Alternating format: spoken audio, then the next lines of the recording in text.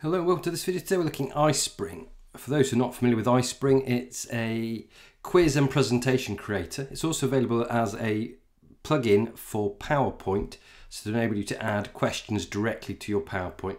I hope to do a video on using the PowerPoint plugin in the next few weeks, so keep checking on the channel and hopefully you'll see that video. But today we're going to focus on the browser-based version of that, and that's really useful for those of you like me who own a Mac. iSpring is currently only available on the PC version as a plugin for PowerPoint. So if you've got a Mac like me, then you'll be after iSpring Space, which has all the features of iSpring, but you use it separately as opposed to using it as a plugin within PowerPoint. So let's dive in. So log in. Having logged in, you've got various menus down the left-hand side. We've got recent, obviously, projects you've just worked on, starred, things that you want to flag, things that have been shared with you.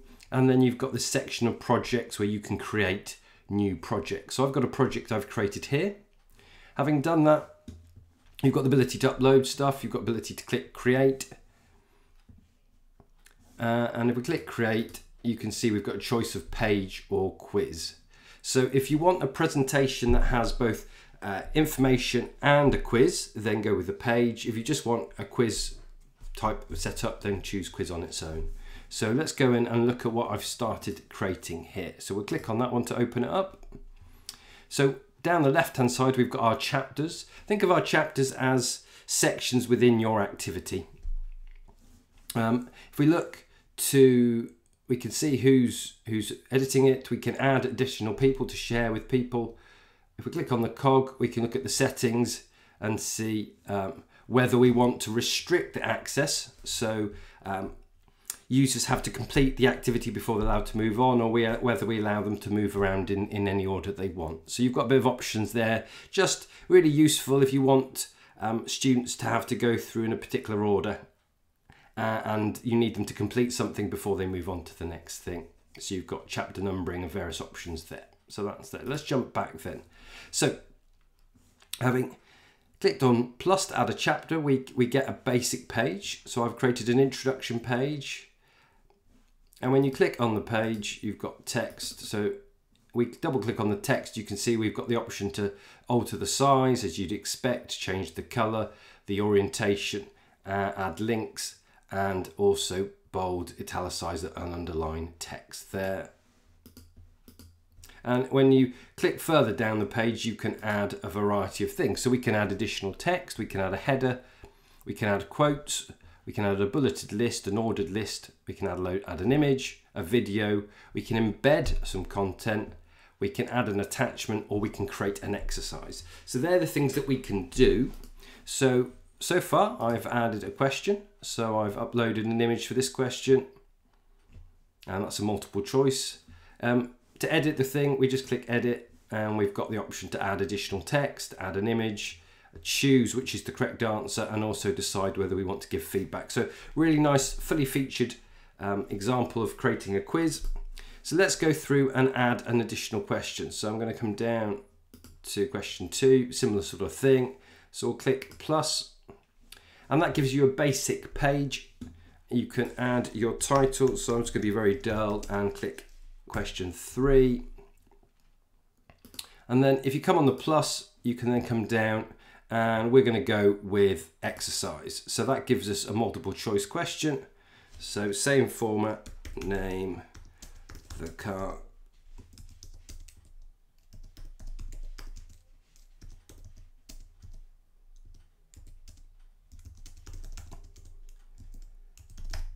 And you can see that I have my Grammarly extension working. So that's working there for me. And that's useful that it works within iSpring. And then I can add a picture or a video, so we can click on there, upload an image, and I can search my device and upload an image, and then I can add my answers. So make the last one the correct one.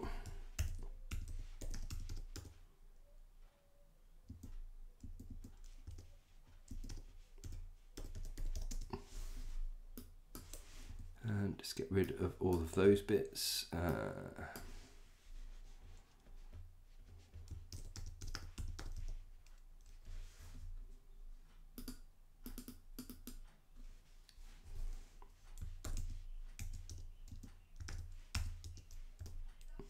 So you can then choose to have some feedback if you wish, and done. Now you can add additional questions. I've just done one question per chapter, but you could add additional questions.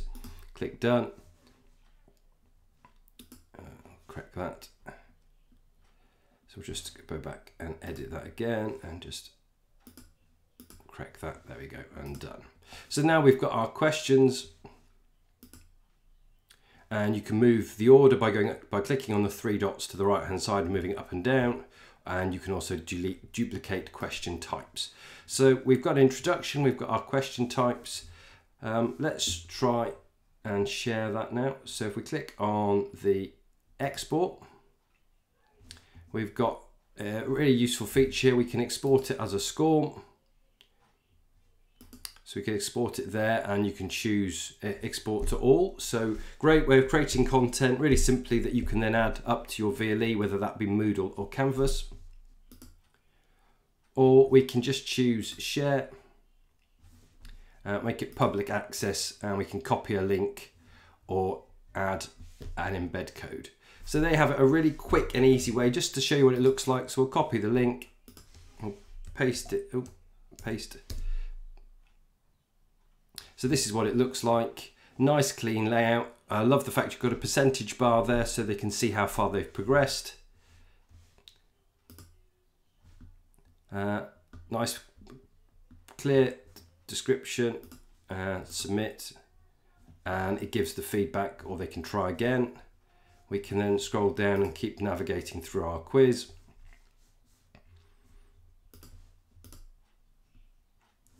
And finally, final question, we'll get this one wrong. There you go. So a really useful way of creating SCORMs.